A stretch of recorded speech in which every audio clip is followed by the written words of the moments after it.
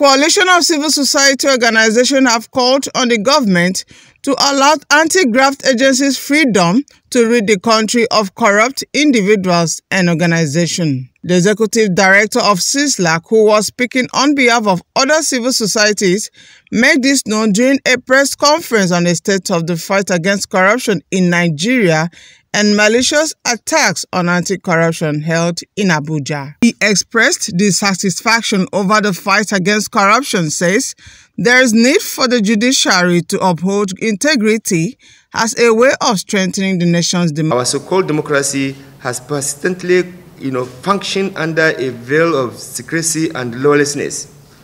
The management of the country's resources has constantly disregarded the fundamental principle of democracy.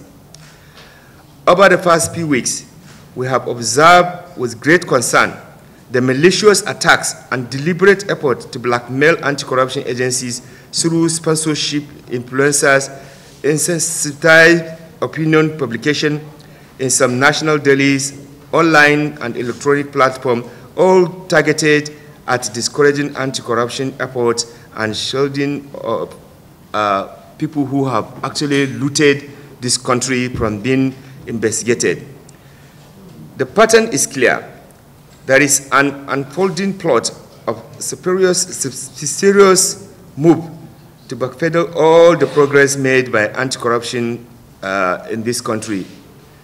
We cannot continue to allow our country to be hijacked by these corrupt individuals who did not constitute any significant number, but keeping Nigerians, in their vast majority in perpetual poverty, insecurity, and inequality. We recommend the following.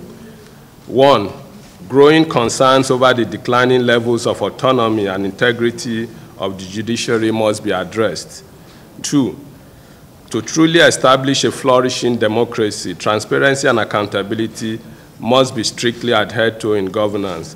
3, we urge the ruling All Progressives Congress Party and other political parties to take decisive action in purging its ranks by denouncing and breaking support with their members who are currently being investigated by anti-corruption agencies. 4, adequate resource allocation to the anti-corruption agencies has become imperative to uphold their independence and enhance efficiency in the anti-corruption process. What corruption enablers have done is 2 things to the judiciary: introduce their friends and relations into positions in the judiciary, and secondly, increase considerably the level of corruption through the bribing of judges. So increasingly, judiciary is no longer able to be a space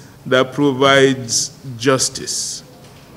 The second element in terms of this defeat of the Nigerian state has to do with the anti-corruption agencies themselves.